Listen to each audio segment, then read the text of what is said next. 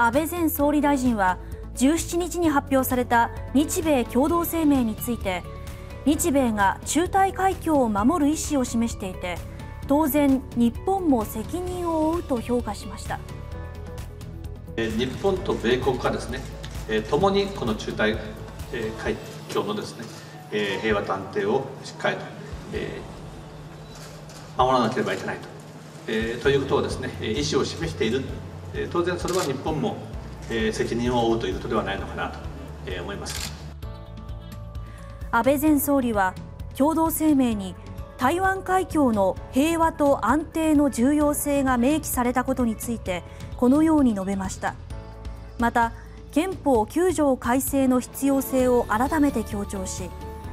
自衛隊が守っている横で自衛隊が違憲という看板がある国は日本だけだと述べました。さらに憲法審査会が機能していないのは国会議員として恥ずかしいと思わないといけないと述べ、